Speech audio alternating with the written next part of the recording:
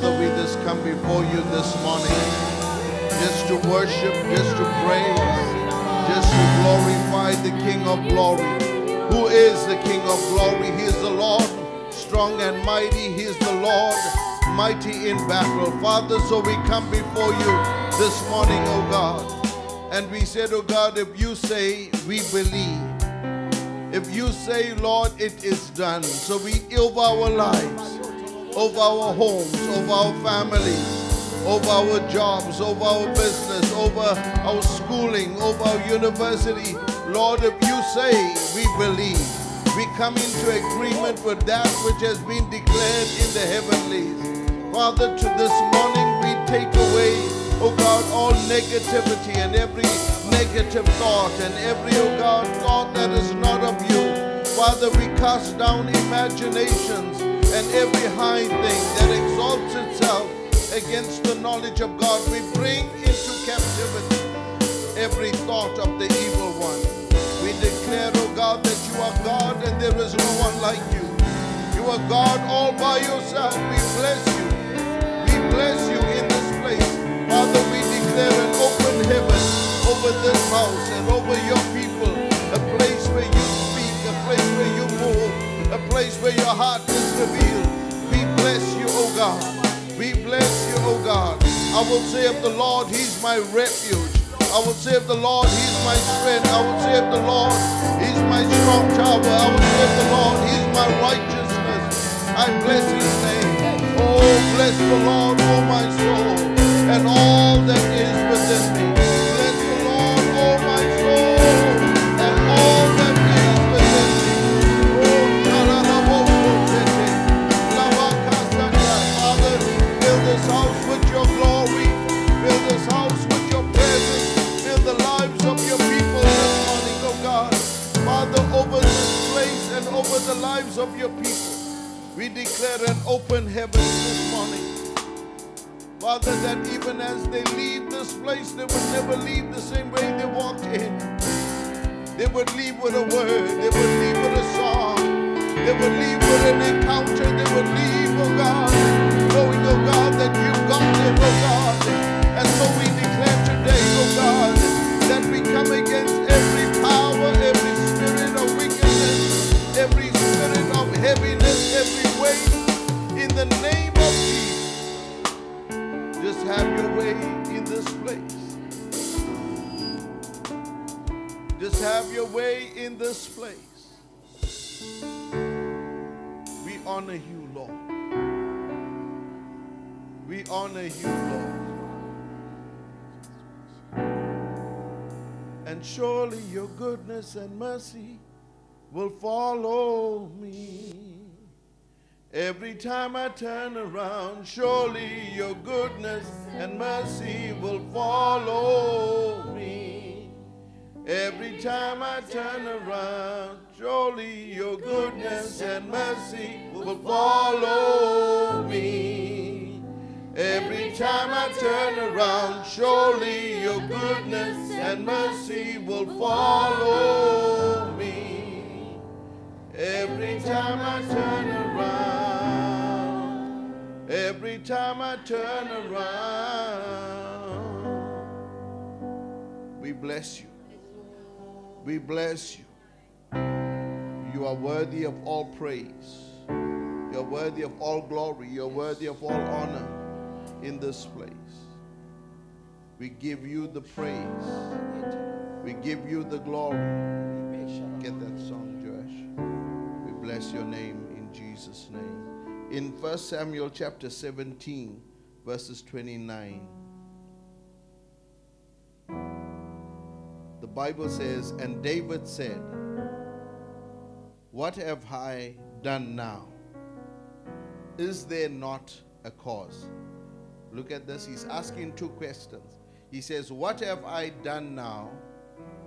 And is there not a cause? The people that came against him, his own brothers, Eliab, led an accusation against him and says, have you come here? We know your pride. We know the naughtiness of your heart. For you have come that you may see the battle. And then he asked him the question, and he says, what have I done now? He says, I didn't do anything to deserve this accusation. I didn't do, but then he makes another statement and he says, is there not a cause? Amen. This is the powerful thing. He says, I've come here. Yes. You may accuse me that I've come with an evil intention or wrong intention. But he says, is there not a cause? Is there not a reason? Why? Goliath is beginning to shout, he's taunting Israel, and Israel is hiding in their tents. And he's saying, is there not a cause? Amen. I want you to understand that sometimes people get comfortable in certain environments. People get comfortable sometimes, and even although they are afraid of Goliath, they don't want anybody else that can do what they can't do. Amen. Sometimes you get misunderstood when you stand up when other people are running. Amen. But you got to understand something, that the Bible says, David asked, is there not a cause? And it leads into a series of events after that he goes and he speaks. Because David was inquiring, what is happening here? Yes, I came to deliver a meal for my brothers. I came to deliver bread and cheeses that my dad sent, but there is something more that is in store. And I pray today and ask the question, that when we see things, when we see the Goliaths, we must not run and cower in afraid of what the enemy has to say, but we should be bold. Amen. We shall be like David and says, is there not a cause? And then in verse 48 it says, and it came to pass, when the Philistine arose and came to draw near to David, that David moved and he ran toward the army to meet the Philistine. How do you face your battle? Not on your back foot. When the enemy moved, he moved. Amen. If you want to begin to be victorious over the enemy, when the enemy moves, you must move. You cannot stand and wait for the enemy to come towards you. You cannot lose ground. The whole strategy, if you've seen boxers in the ring, the boxers don't wait at the one end of the ring against the ropes. He comes to meet his opponent in the center, because he wants his opponent not to take ground against him. He wants to begin to take ground against the enemy. And so you got to come on the offensive. Tell your neighbor, go on the offensive. Go on the offensive. That means you're not waiting for to be attacked. You're not on your back foot. You're moving already forward. As soon as the enemy moves, you must move. Because if you're not going to move, the enemy is going to box you in.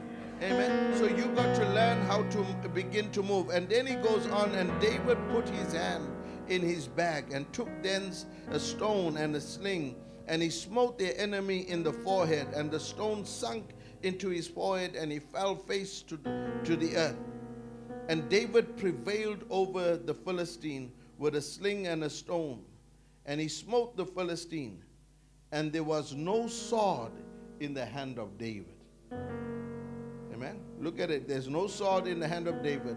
Therefore David ran, and he stood upon the Philistine, and he took his sword, and he drew it out of the sheath, and he cut off his head. And when the Philistines saw their champion was dead, they fled. I want you to understand, how do you take out a Goliath? Firstly, when they move, you move. Amen. The second thing is you use what God has given you so that you take out the giant. Amen. Then thirdly, what does he do? When the giant falls, don't go around jumping. It's like when we used to play cricket and you used to play soccer. When you score a goal, you run all around the ground. Amen. He went to stand on top of there. When you want to make sure that the enemy is dead. Amen. So it's almost like he wanted to kill him dead. Is it? Because he goes in, and then what he didn't have, he takes out of the sheath of Goliath. He takes out his own sword. And he cuts off his head. I want you to understand the reason he had to take off the head of Goliath. Because there was an army that was behind Goliath that was still running toward them, that was still prepared to engage in a battle. I want you to understand, sometimes you got to learn how to finish off your enemy. And don't have to come back and face the same enemy again. Some of us are happy to just win a round. But you see, the only way the battle stops is when you take out the enemy completely. Amen. And I say, whatever has been fighting you, may the Lord give you a strategy to overcome the enemy. Whatever has been fighting you, what has been fighting the grace of God over your life, fighting the favor of God over your life, may the Lord give you the grace to begin to take it out. Amen. And in this, I want you to understand, he's taking out the enemy, but the Bible says he takes out Goliath, and the whole army of the Philistines retreat. Because when Goliath stood, an army stood. But when Goliath falls, everything that Goliath represents will fall also. Come on. You see why it's important for you to take out your Goliath? Is because Goliath has got company. And the only way that the company starts to turn and the company starts to run is when you begin to take out the Goliath. Because as long as Goliath was standing, they were standing. But the moment that he takes out the Goliath, they begin to flee. Amen. I want you to understand today that that Goliaths in your life has company. And the reason you need to take out the Goliath is so that the company will begin to flee. Amen. The children of Israel, David stood with no company. He stood alone. It's okay to stand alone. Amen. Tell your neighbor it's okay to stand alone. You see, some of you like to take company into the fight. You know, when you used to get into a fight, you'd go with your friends. And you always got that one fella, they call him Killer. But he is the smallest fellow, the weakest fellow, but with the biggest mouth. And he will tell all the wrong things and he will stir up the problem. But he'll be the first one to run. You know Killer, eh? Okay. Killer may have a different name for you. You could call him Cheese, whatever. But you know, but Killer had a name, right? But I want you to understand how to stand. I pray today that God will give you the ability to stand. Because the Goliaths in our lives must fall. The Goliaths in our lives must fall. But the question that he asked, is there not a cause? If you don't see a need for God to intervene, if you don't see a need to take out that enemy, that Goliath will keep on taunting you, it will keep on attacking you, it will keep on going after your life. Amen. So I want to just encourage you today, amen. Let's begin to trust God with us. Father, we come before you in the mighty name of Jesus. The enemies of God, we declare today that the enemies that we see today, we will see them no more. We pray today over the lives of your people, whatever the Goliath in their life is, that you will give them victory. That you will give them victory this morning. Come on. Somebody that is facing something. Someone that is trusting God for a breakthrough in their lives. Come on, you want you just open up your mouth and say, God, I'm coming into the prayer of agreement today. My Goliath may not be a physical one, but it may be a spiritual one. It may be a one that I'm dealing with. It may be that situation that we cannot find a solution for. It may be the situation that we feel that we cannot overcome. So Father, in the name of Jesus, hey, Father, in the name of Jesus, we cast down imaginations and every high thing that the Goliaths, oh God, in our minds, the Goliaths that try to rule our lives, the Goliaths that stand before us, oh God, today will fall. Will fall in the name of Jesus. You have given us total and complete victory over the enemy. And in the end, the enemy has no hold over God's property. And in the name of Jesus, show up, oh God, this morning. Show up this morning in the mighty name of Jesus. We give you the praise. We give you the praise. We give you the glory. We give you the honor. Have your way in this place. Have your way in our lives. This we ask in the mighty name of Jesus. And everybody said amen and amen, amen, amen. God bless you, amen. You're blessed to be in the house of the Lord. Amen, amen, amen. Won't you just greet somebody, amen. I want to just encourage those that are in the back, amen, the back rows. Come to the front, amen. If you got only hand babies, amen, you can be there in the back, amen. The babies can walk and talk, amen. Let's come to the front a little bit. There's enough chairs here in the front, amen. God bless you, amen. God bless you. Let's rejoice before the Lord, amen. Hallelujah. Surely goodness and mercy right now will follow us all the days, Lord. Amen. We are in God's house just to give Him praise. All the glory belongs to Him right now. Come on, church, sit down. We declare, surely your goodness and mercy will follow me. Every time I turn around, surely your goodness and mercy will follow me. Every time I turn around, surely your goodness and mercy will follow. Every time, Lord, every time I turn around,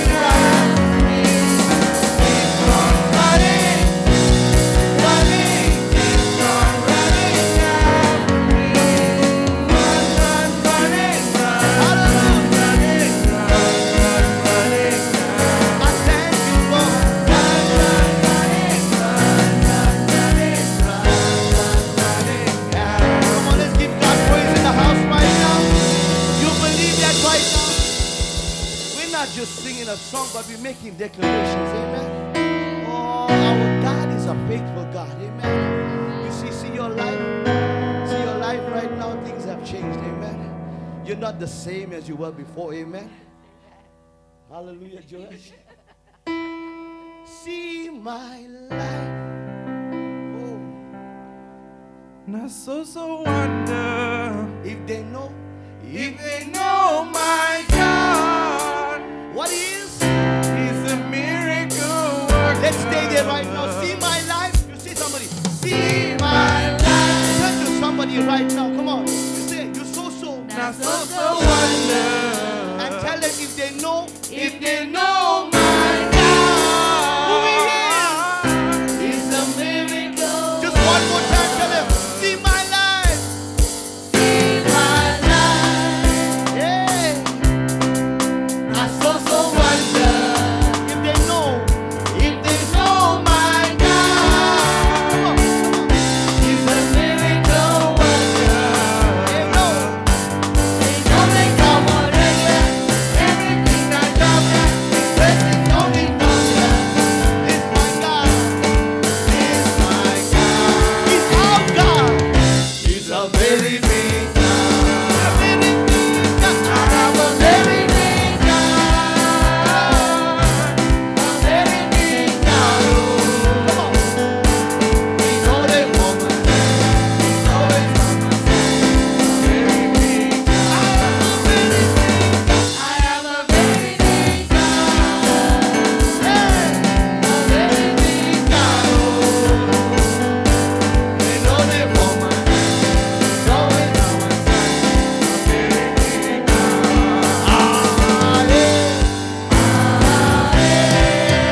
Oh, you're sounding good. Oh, you won the battle. You stand in victory right now.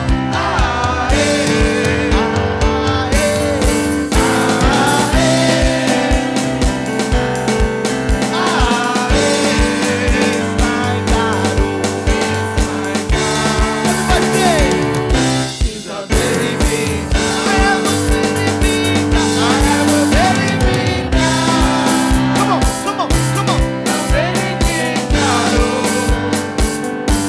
He's always on my side. He's always on my side. Very big God. I have a very big God. I have a very big God. Come on, you believe that this morning? Very big God. Oh, God. He's always on my side. He's always on my side. Very big God. Come on, come on.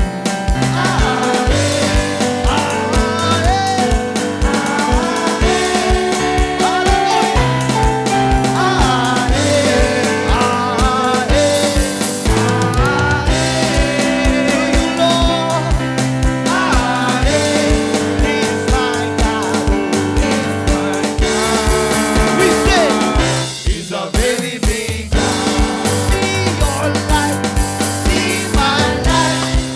Come on, tell somebody. So wonder If they know my God, if they know my God. what He is, He's a miracle worker. know they come on regular. He's only come regular. Everything I got, His blessings only from you. He's our God, oh. He's a very big God. Your life, See my life.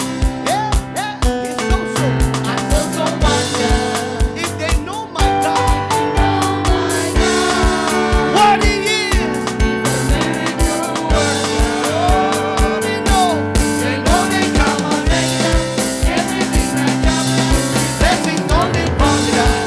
It's my God, it's my God. We say, He's a very big God. I have a very big God. I have a very big God. A very big God. Hey, everybody.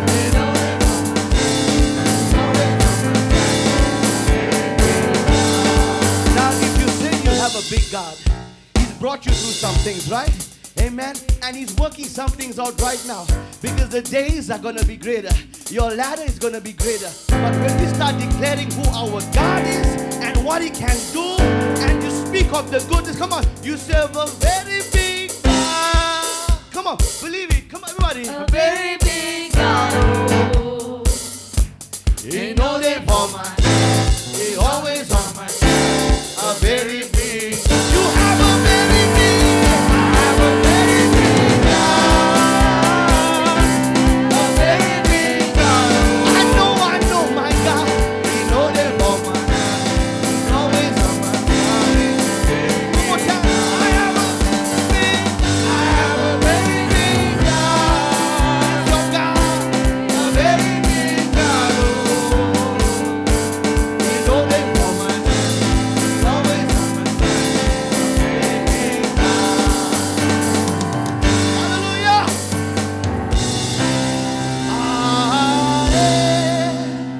Come on.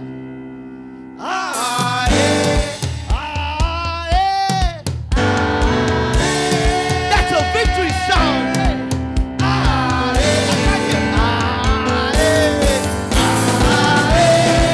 Come on, come on. He's my God.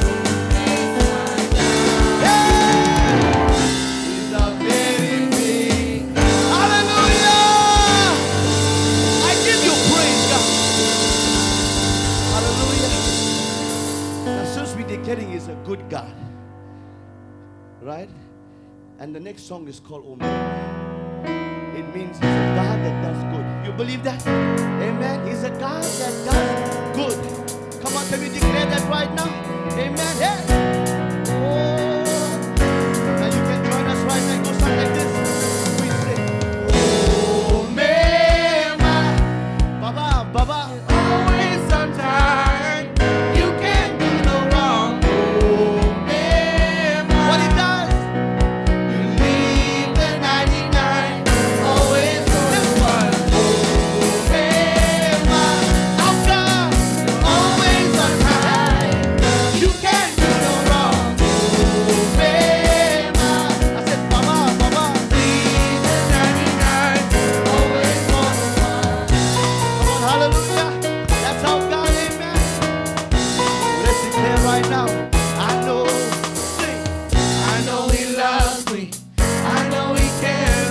Whenever I call, He always is right hand. In times of trouble, He is my help. Yeah, I know no fear. I know He'll be safe. Hey, He really does what He says He will do. My God really does. Everybody. Hey, why would I doubt when He always comes through? My God really moves. Oh, Everybody, amen. That's our God. Yeah. Always move. He always moves. Come on, let's sing it up. I know right now. I know He loves I me. know He cares. I know He cares. Whenever I call, He always is right In times there. of trouble, In times of trouble, He is your help. He is my help. Yeah, I know no fear. I know He'll be Everybody right say, there. Hey, He really does what He says He will do. My God really moves. we say, Hey, why would I doubt when He always comes through? My God really moves. Oh, hallelujah. Our God really moves. Now sing with me right now.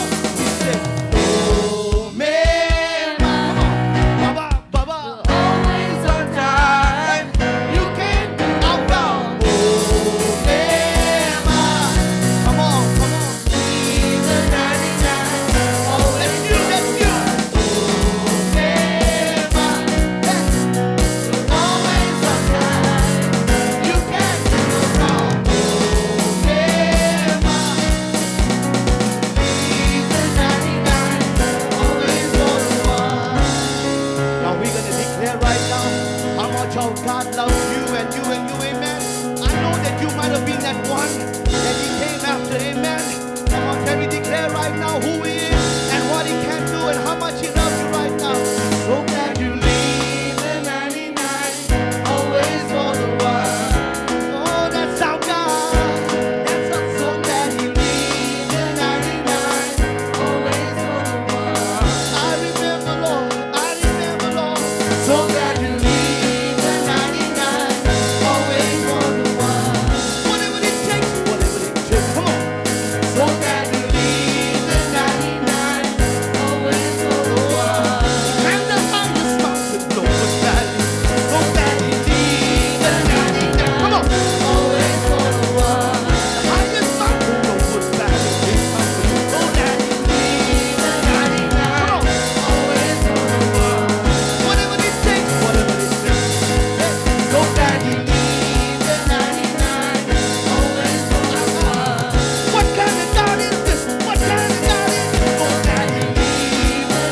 He loves you. Everybody say, we say, remember, oh God, You're always on time. You can't do no wrong. Remember, come on, come on. the 99 always on time. Remember, always on time. You can't do no wrong. Remember, Come on, come on. the 99 always on the one. Hallelujah. He loves each and every one of you. Amen. No matter your past, no matter your history. So glad you leave the 99. Always for the one. That's you. That's you. That's me right now. We got a testimony. You leave the 99 Always. always for the one. We need you to build. We need you to build. Hey. So glad you leave the 99. Always for the one. What kind of God is this? Our God. So glad you leave the 99. Always for the one. And the highest mountain over valley. The 99 always for the one. Hallelujah. So that you leave the 99 always for the one. Hallelujah. Let's give God praise. Amen. We give you glory, Father God, because there's no one like you, Lord. And your unconditional love for us, Father, that we see miracle after miracle. It's because of you, Father, your favor. Open door after open door, mighty God. You're working it out, oh God. No matter how hard it seems right now, but God is in it with you. Oh my God.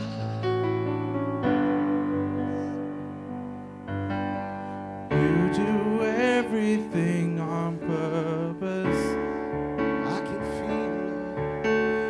I can feel your spirit stirring. I've been praying. And I've been praying, you've been He's working. working it out. Working it all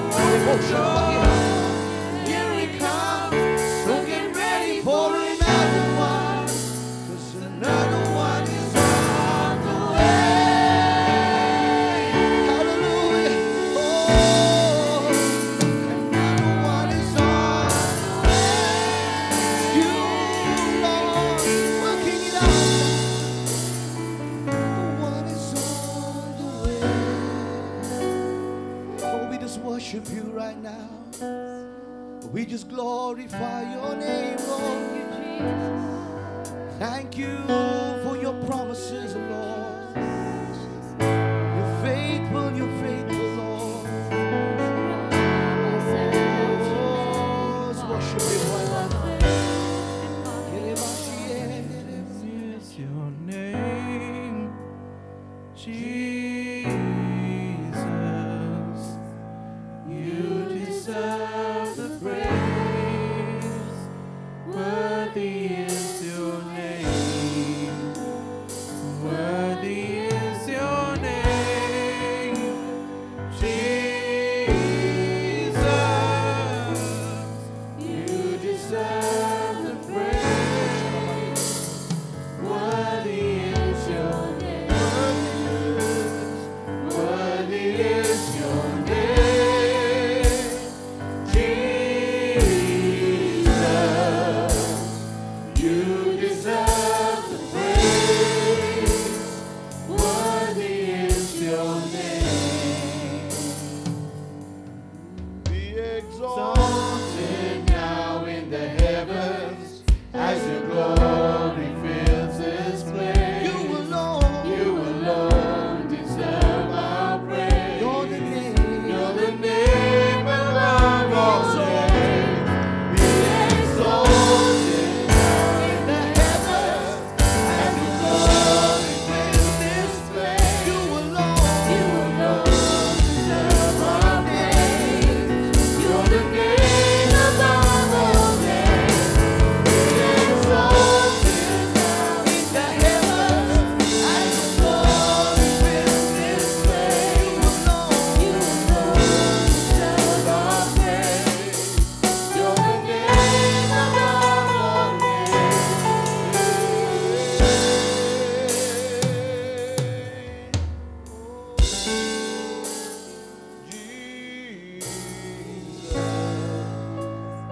You deserve the praise. Worthy is your name. Worthy is your name, Jesus. You deserve the praise. Worthy is your name. Let's just begin to just worship him. For worthy is his name.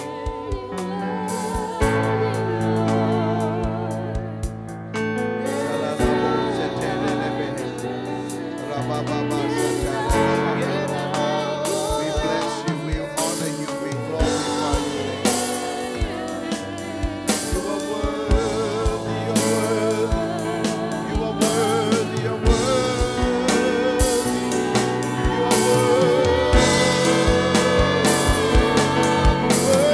are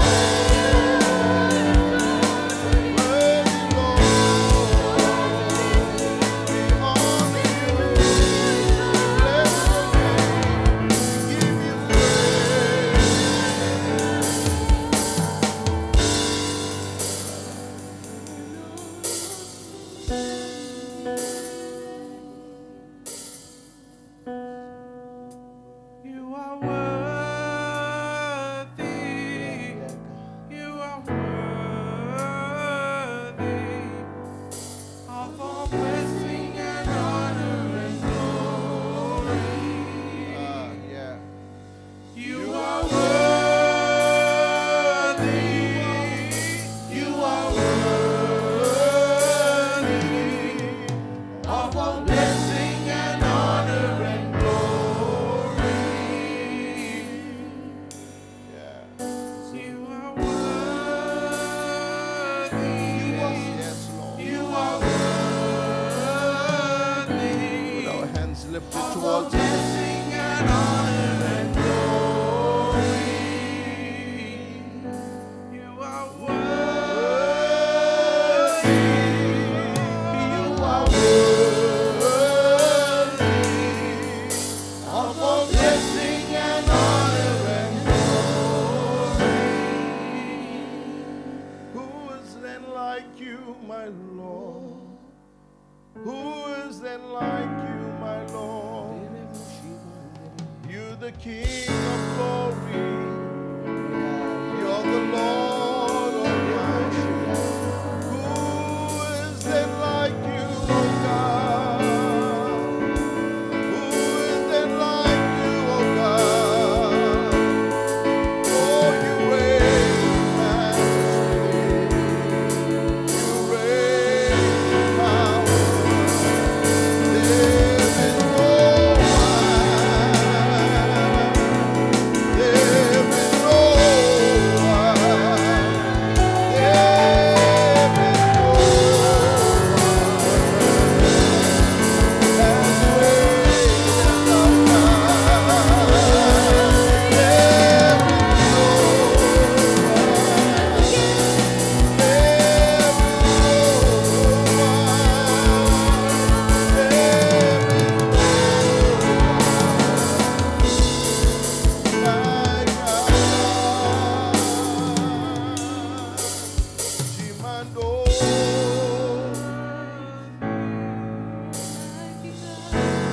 Father, we honor you, we bless you. Father, as we stand here this morning, oh God, it is all about you. Yes, Father. So we thank you, oh God, for the ways in which you move over our lives. Oh, the way that you begin to minister to us. I pray over the lives of your people this morning that our worship will ascend before you as a sweet smelling aroma. You are worthy. You are worthy of all blessing and honor and glory. You are worthy. Hey. You are worthy of all blessing and honor and glory.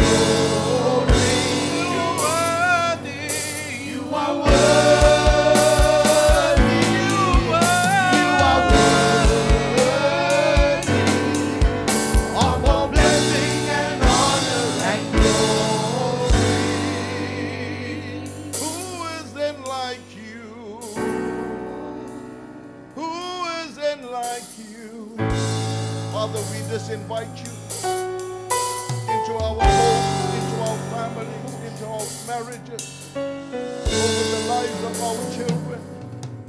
Father, into this house and into this sanctuary. Let it be a place, oh God, where you speak. It's a place, oh God, where your heart is revealed. It's a place, oh God, where we come to engage with our Father. You are worthy, oh God. Yes, you are worthy of all blessing and honor and glory and power belongs to our God. All blessing and honor and power belongs to our God. Hey, won't you just for a moment, just for a minute, I just want you to just begin to invite God to just show up in every area of your life. Just for God to just step in the name of Jesus. You are worthy of blessing and honor and glory and power. You are worthy of blessing and honor and glory and power.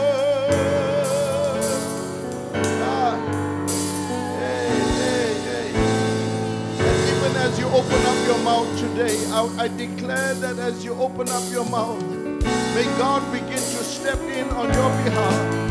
May God assign angels to move on your behalf. That today that I pray that the Spirit of the Lord will quench every fiery dart that is targeted against your life.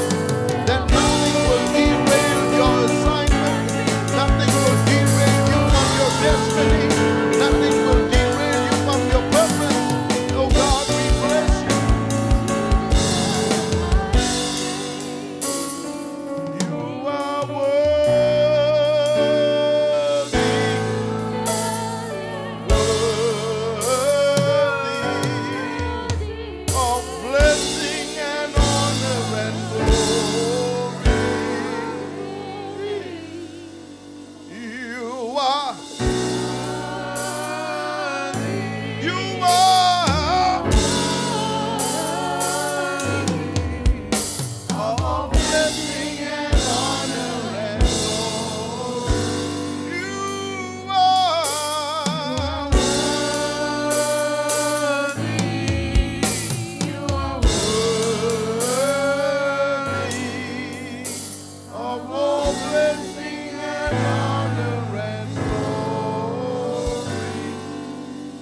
Father, we give you all the praise, all the glory, all the honor, not only for what you do, for who you are in our lives. We do not praise you just for what you have done or what you're going to do, but we praise you just because of who you are. Just because of who you are, we give you glory. Because of who you are, we give you praise. So, Father, today, we stand, oh God, in anticipation for your workings and your doings in our lives. We declare, oh God, that the glory of the latter house will be greater than the former. That there is yet an ever-increasing measure of your glory. There's an ever-increasing measure of your presence. So bless us, oh God, even as we continue in your presence this morning. As we gather around your word, we believe the entrance of your word brings light and life. Bless us. Bless our children, even as they go to Sunday school, that you will be with them. In Jesus' name. And everybody said amen and amen, amen, amen. You may be seated just for a moment before our Sunday school can go. I know Pastor Maggie and the team prayed with you last week, amen. But I want to pray with our children, amen. I know all of them, some of them already started exams, and those that are going to be starting in the next few weeks, amen. I want you to stand where you are, all of our children that are writing exams, amen, and some of our older children that are writing exams. That means those that are in university, amen. We know that we don't only have young students, amen, but we have some elder learners, adult learners that are at university, amen, amen. Bless the Lord, amen. It's good to see you, amen. It's good to see you, amen. You should say it's nice to be seen, amen. Hallelujah, amen. We pray God's favor upon you. For some of you whose children are not here, you can just trust God for them.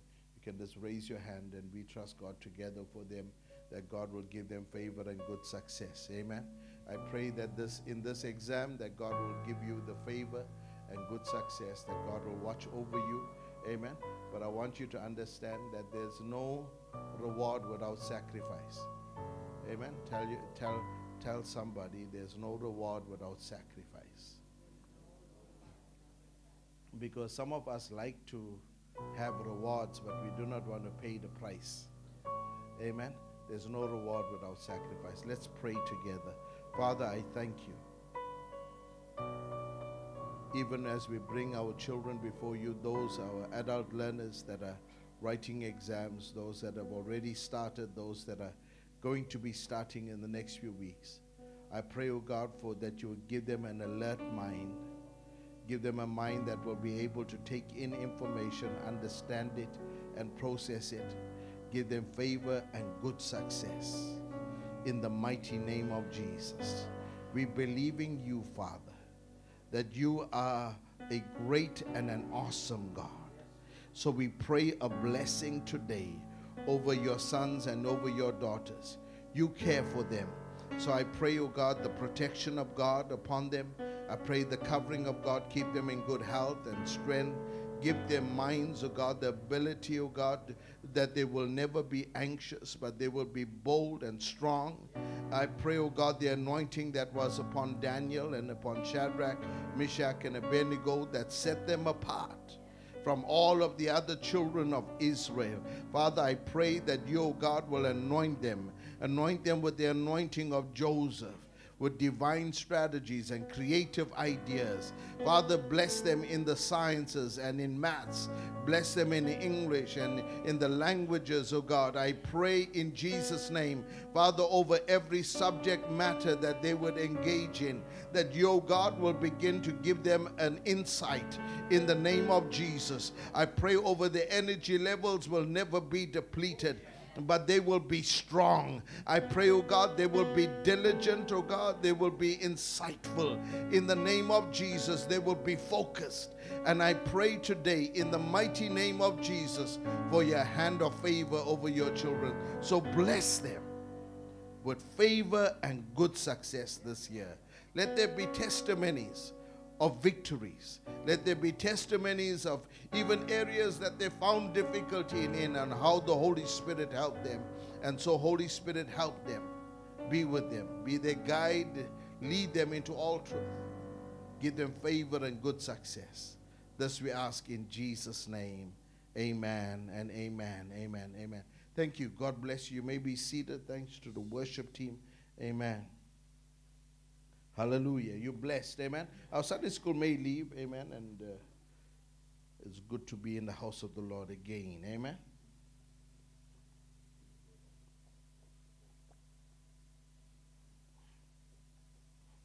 Amen. Well, greetings in the mighty name of Jesus. Amen.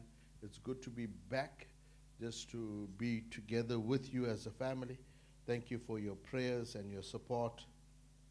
Thank you as well for the leadership that held the fort down and kept everything going in terms of the ministry. We really appreciate Pastor Maggie, Neil, Lorenzo, and the leadership. Thank you for your support, amen, in making sure that the house of God and the people of God have been served. Amen. So God bless you. Amen. Amen. Amen. I do not know whether you are not happy to see me or... Amen. But I'm happy to be here. Amen. Whether you want to see me or don't want to see me. Amen. Amen. I'm happy to be back. Amen. Amen.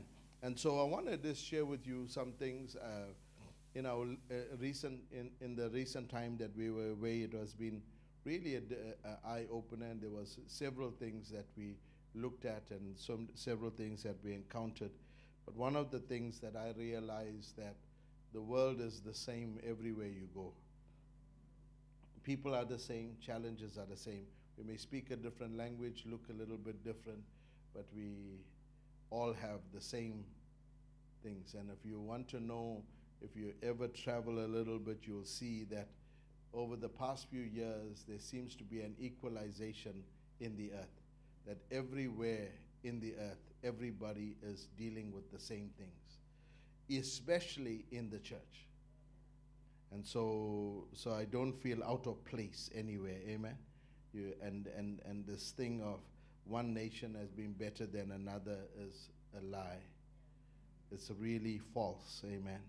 And I want you to know that the grass is not always greener on the other side. Amen? It's different, amen, but it's not greener. Amen? So we're glad to be here. Amen? So we're grateful to the opportunities God allowed us to have. Many doors opened, many new doors opened, and we're so grateful for it. And there are several things that I'll share with you all in weeks to come about what God is doing. But I want to go into the word of the Lord today. We're talking about building. Amen. I started on Wednesday from the book of Haggai. And in the book of Haggai, chapter 2, the question that the Lord asked Haggai to share with the people is, and the question was, how do you see it? And how do you see it now? That means there was two generations, and we spoke about the aspect of two generations looking at the ruins of the temple of Solomon. And in that, there was a generation that knew the temple in its former glory, and there's a generation that was present that never knew what the temple looked like. All they saw was the ruins. And currently, this is the picture of where the church is at globally. Globally, the churches, there are two generations of people that are in the church. There are those that have been journeying in salvation for many years and have seen certain past moves of God. And there are people that haven't experienced everything that others have experienced. But both are standing in a place where equalization is taking place. And in the place of equalization, God is saying to them, both those that have seen it in its former glory and those that have not are both responsible to build. So how do you build with a generation that does not know what needs to be built, what it needs to look like? And then how do you build with a generation that saw what it was and they're not sure whether it will look like that again? Amen? And this is sometimes the picture of our lives. Some of you have experienced measures of success in the past, but you're in a place now where you are rebuilding, and you're wondering, would it ever get as good as it was? And this is the challenge that many of us have to deal with. And the biggest question, which is the wrong question, would it get better than what it was? I mean, in South Africa, we've heard so many people over the years say it was better before. But some of us do not know what the before was, but we said it was better before. You don't know. But in every generation, we are forced to live in the generation that we're in. And in the generation that we're in, we've got a responsibility to build in our generation. And we've got to understand that we have to take, and this is how God builds. God doesn't only build with the new. God's direction is build on the foundations, both old and new. Amen? So I want you to understand, not everything that is new is always better. Some of you saying, no, Pastor. New is always better. New shoes feel better than old shoes. Is it? New clothes feel better than old clothes. Is it? Some of you look at me as if, amen. But I want you to know that He's in this, and the Lord is saying to us, we're going to build on the foundations, both old and new. And in this building process, we have to know how to build. Now, even for those that have experienced some losses in your life, and you've experienced some breakdowns, some things that have halted things in your life, I want you to not be discouraged, but remain encouraged that the Lord will help you to build again. Amen? Tell your neighbor, I'm trusting God for me to build again. You see, I want you to understand, we sing the song, He is the God of the do it again. That means what He's done in the past, He will do it again. Amen? But I want you to also understand that the word in Haggai was that the glory of the latter house will be greater than the former. It doesn't matter how it looked before. Trust God that in this season of building, it's going to be better than it's ever been. Come on. Now, some of you are looking at me saying, this is as good as it gets. Now, I always say this, if you get it into your life, if you get it into your heart and you get it into your spirit, you'll get it into your life. Amen? Because you got to learn how to appropriate the word over your life. If you don't, then you will be always discouraged and always broken down. So may the Lord help you to be victorious. Go with me. I want you to understand that how God begins to move over our lives. So in the building process, we have to understand how heaven operates. And in understanding how heaven operates, then we will begin to change how we pray, how we believe, how we trust what God is going to begin to do. Now, in Ephesians chapter 6, we have to understand that there is spiritual laws and spiritual jurisdictions in which we operate in. The problem is many of us are approaching spiritual things with a natural mindset or with an earthly mindset. Now, in Ephesians chapter 6, we know that the whole emphasis of the scripture is on spiritual warfare. But it is showing us how God responds. And it comes in, and it says in Ephesians 6 verse 12, for our struggle is not against flesh and blood, but against rulers, against authorities, against powers of this dark world, against spiritual forces in the heavenly realms. So I want you to understand this, that the Bible is saying we wrestle not against flesh and blood, but against principalities, spiritual wickedness in high places. Amen. That means I want you to understand that what God has in His heart and in His mind for us is what we should be building with. So if we got a heavenly blueprint of how you should be building, you need to understand that the attack against that assignment that God has given you is a spiritual one.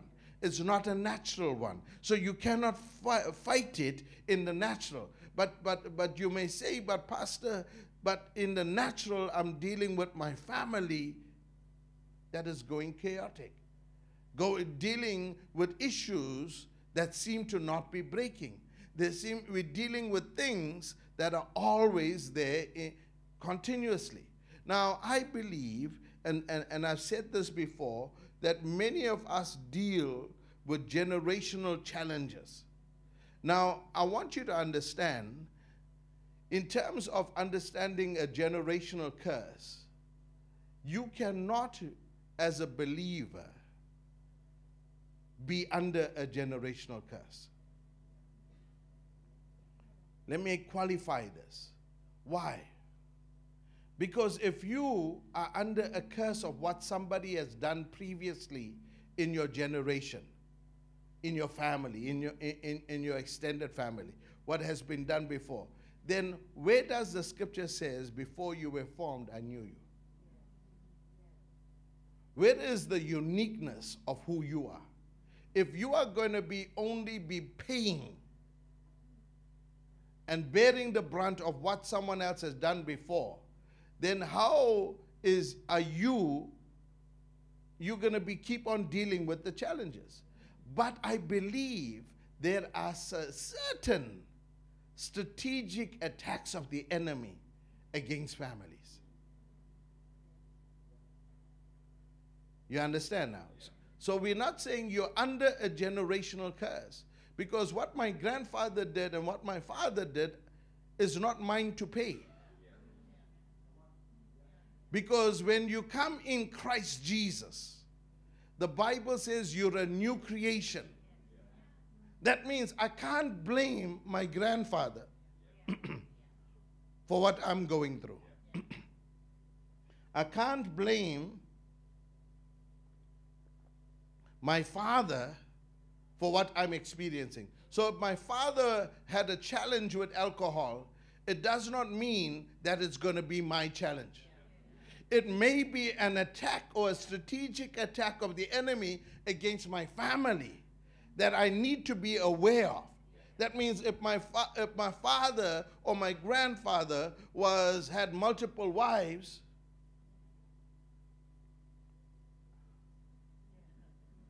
it does not mean, we like this. That's not your excuse. I'm taking away all your excuses today. It's not your excuse. But I understand that the way to diminish what I am called to do, there is a strategic attack. So infidelity in our homes shouldn't be a challenge, because I need to identify that as the attack of the enemy. If it's alcoholism, then I need to understand that's the attack of the enemy. That is attack according to our families. Why? That's why you do warfare. That's why the Bible says you wrestle not against flesh and blood, but against principalities, spiritual wickedness. You got to identify what is the attack against your family, because other than that, you won't build. What is the thing that we should be trusting God for? Mine may not be alcohol, it may not be drugs, it may not be this thing. I may just be a liar.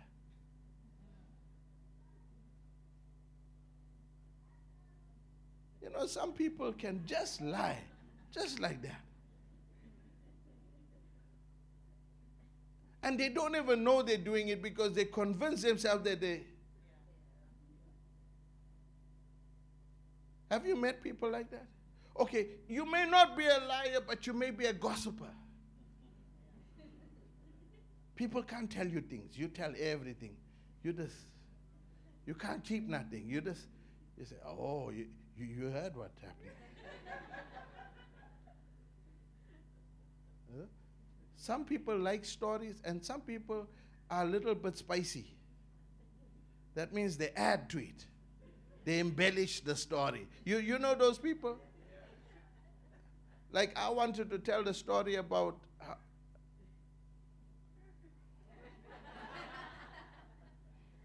how we took Annie for lunch, and instead of eating, she didn't share a meal.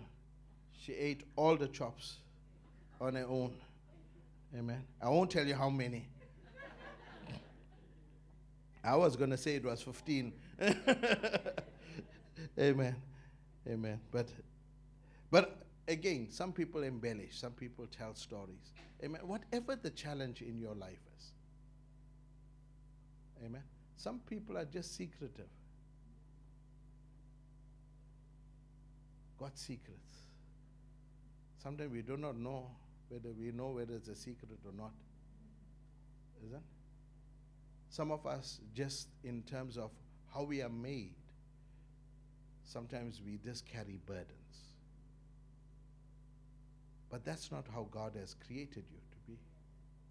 God has created you. He says, whom the Son of Man has set free is free indeed. Amen? And we got to understand what it means to be free indeed. That means we need to be completely free. Amen? Not just every now and again. So we have to understand that the Bible says we wrestle not against flesh and blood. So we know that the realm is the realm of warfare is in the spirit realm, right? And we know that the laws in the spirit realm is different from the laws in the physical realm, because the laws in the physical realm can change, but the laws in the spiritual realm doesn't change. That means it's unchanging and it's eternal. It's consistent. How many of you know that the laws in the earth changes? Is it? Because we have lawmakers that keep on changing the laws. In our country, they changed the law. They changed the law in terms of marriage. Just because they changed the law doesn't make it right. In terms of the laws, in the natural, it changes based on people and people's opinions of what they consider right. But in the laws, in the spiritual, they are unchanging. Amen? And this is why it is so important for us to understand when God says we engage in spiritual warfare, we have to understand that there are eternal principles that are at play in this, right? So there is a higher requirement to begin to follow it. But in order to engage, you have to begin to have a spiritual authority to function or fight in a spiritual realm. That means in the book of Matthew chapter 10, verses 7 and 8, it says, as you go, proclaim this message, for the kingdom of heaven has come near. Heal the sick, raise the dead, cleanse those that have leprosy, drive out demons. Freely you have received, freely give. Amen? So he's talking about us understanding that there is an authority that is given to us in the spirit realm. That means as believers, we operate in a spiritual authority. But understanding that if we have an authority, we have to understand that the authority requires an anointing. Amen? And you have to have an anointing to engage in a certain spiritual realm. And in that, there is a spiritual jurisdiction. That means it's not applicable everywhere. You have to know how to apply what God is saying to us. So in this, I want you to understand in our building process, we have to understand what level of engagement God requires of us. That means, is there things that we need to do?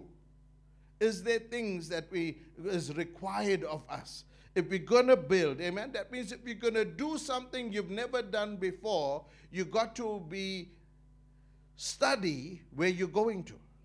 Amen? How many of you go for a job interview, and when you go for a job interview, what do? You prepare. You went recently for a job interview. What did you have to do? You have to do research on the company, what they do, what they stand for, what's their values, right? What's their core business, and understand what you bring to the company. So I know that's Keresa's job, but in that when you come to a company, the company wants you to be able to say how you're going to add value. That means companies no longer are appointing people in strategic positions if they don't know what they bring to the company. Firstly, they want to know you know who you are. And secondly, you have to be confident that you bring something that adds value. They're not going to want to train someone. If you bring someone in management or you bring them into senior management, you want to bring someone in that has something to offer. Bring something that is unique, something that is really needed. Amen? If you have whatever you need, you don't employ it. That means when you come, you must come bringing something. Amen? So even as a business person, you're going to sell your product, you cannot go there and say, I'm selling tea. Okay, you're selling tea. What type of tea? Black tea, green tea, red tea. What tea? Now there's all different kinds of tea. There's tea that operate like laxatives. There's tea. You know, you can take a tea. You don't have to have castor oil anymore. You got a tea. Amen? Some of you, I'll buy that tea for you. But then you got tea that is for cleansing. You get green tea. I mean, I do not know why they made that tea, but then you get different types of teas, right? But if you're going to sell it, you're going to have to tell them, this is why we are marketing it. You know, the world, I've learned that the world today get excited about everything. Everything is a new fad. Now people, you know, when we were growing up, we only used to have loose tea. Isn't they used to sell you tea leaves?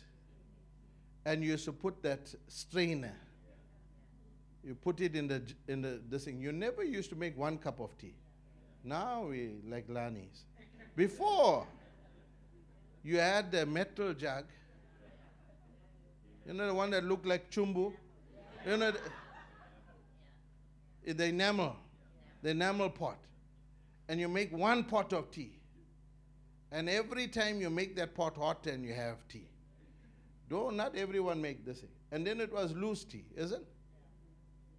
Now it's chai tea. It's all fancy teas, right? But that time it was just one tea.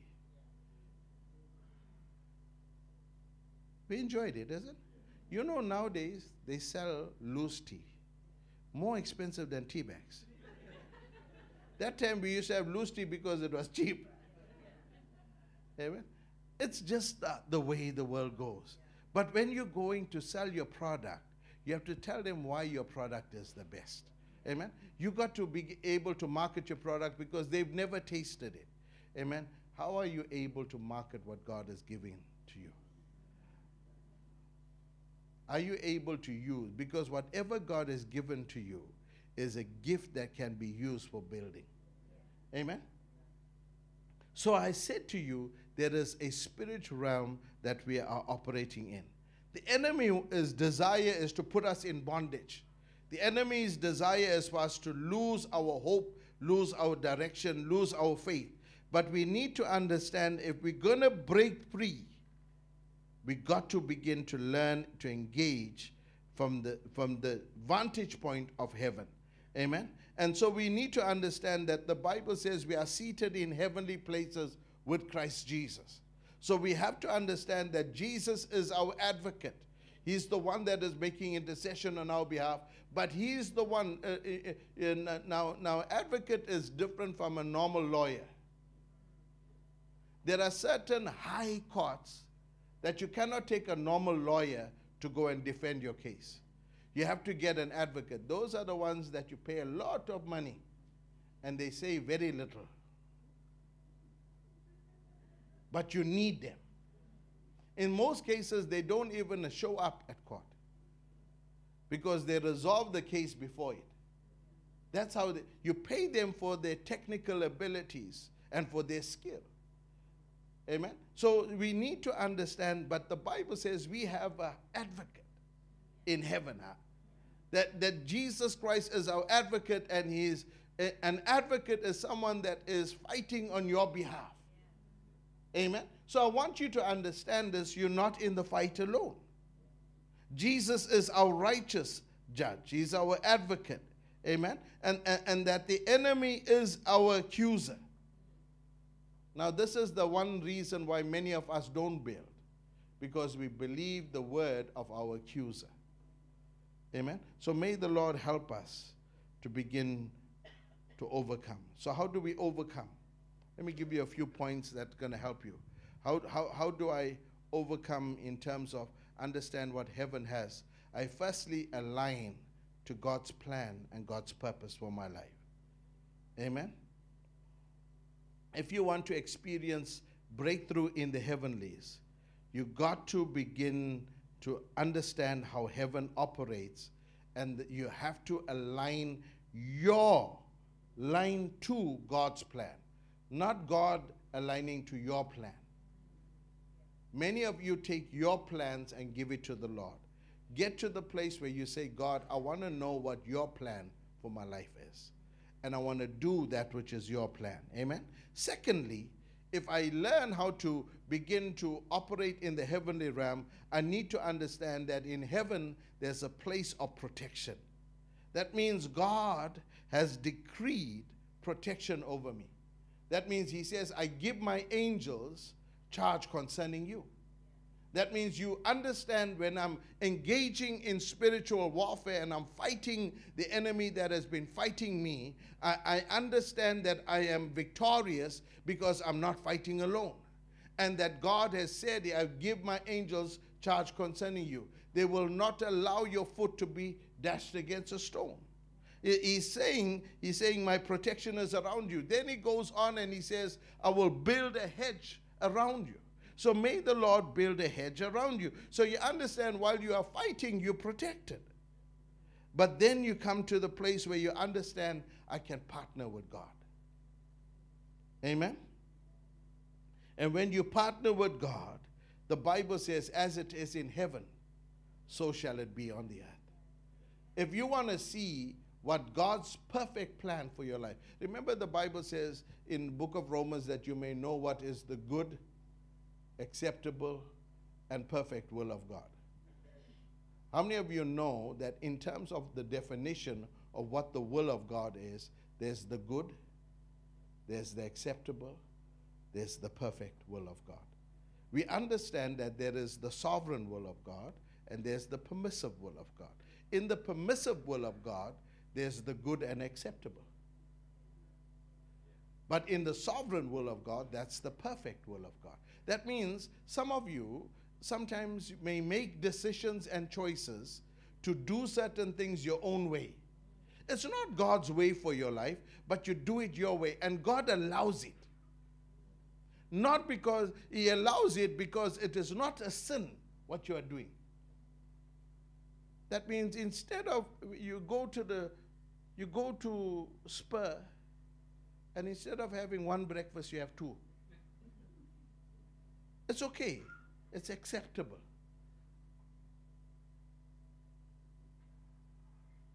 Now, some of you are already hungry. Amen. But you understand what I'm saying, right? There are certain things you do. It's not a sin issue. And God allows it. But he doesn't, it's not his perfect will for your life. That means that in order, you need to learn how to manage yourself. But in order for God is saying, it's not an issue that will be a heaven or hell issue. How many of you know there are many issues that we face that are not heaven or hell issues, but they are a discipline issue. It can be a certain other character issue. Amen? So, but here he's saying that is the good and acceptable. But it's not the perfect will of God. I'd like to encourage you, get to the place when you partner with God, you can function from the perfect will of God. Amen? Then the courts of God, the courts of heaven, is a place of power. Amen? The only way you can overcome the enemy is by the blood of the Lamb and the word of your testimony. You can only do all things. The Bible says, I can do all things through Christ who strengthens me. So may the Lord empower you. Amen. It's a place of hope. It's a place of purpose. It's a place of life. When you come to the place of beginning to function where God wants you to, you'll always function in hope, in peace, and in life. Amen. Now go with me, and I want to just read these portions of scripture from the book of Ezra. And I'll read it just as an introduction to something else that we will deal next week. In Ezra chapter 3,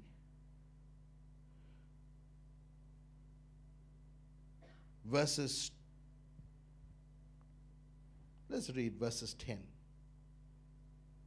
And it says, and when the builders laid the foundation of the temple of the Lord, they set priests in their apparel with trumpets, and the Levites, the sons of Asaph, with cymbals, to praise the Lord after the ordinance of heaven.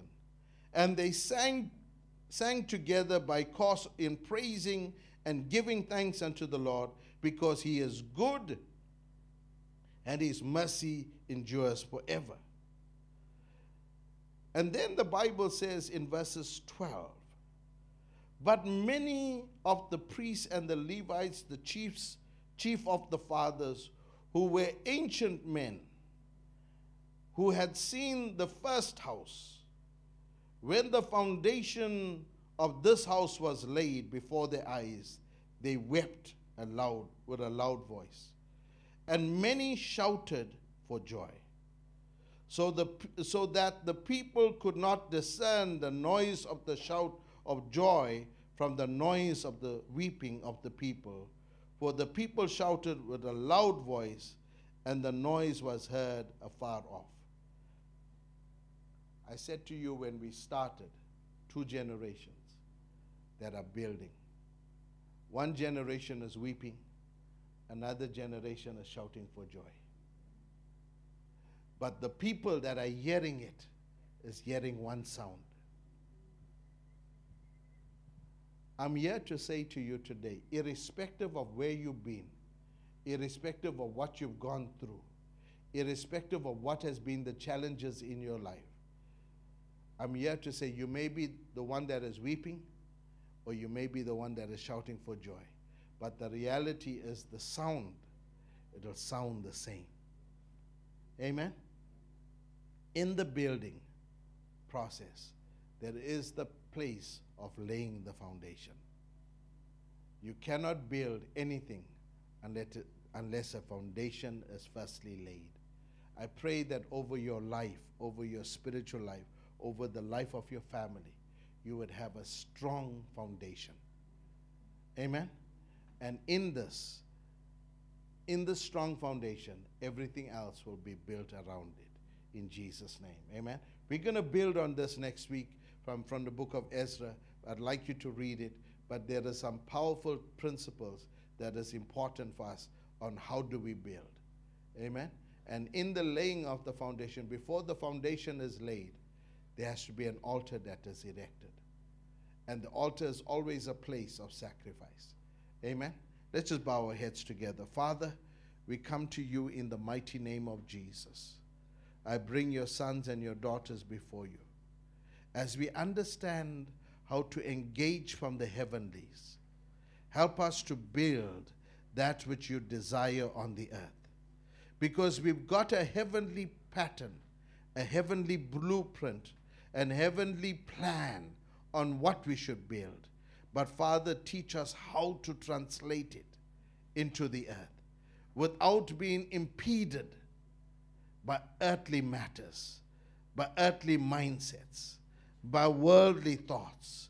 Help us to be able to build, and let it be in us. Let it be said, as it is in heaven, it is now in the earth. And so we pray today that let us be a generation that is building the purposes of God even in the earth. I pray today over our families. I pray over our marriages. I pray over our children. I pray over the church.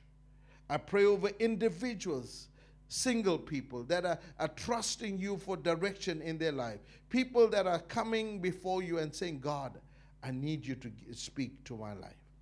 Father, I pray today, let them arise and build. And let them build as wise master builders.